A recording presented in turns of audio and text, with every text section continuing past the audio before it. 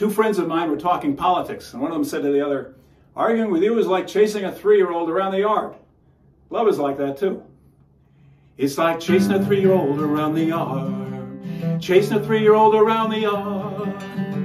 What does love have to be? What does love have to be? Why does love have to be so hard? You're in that mountain air up in New Hampshire.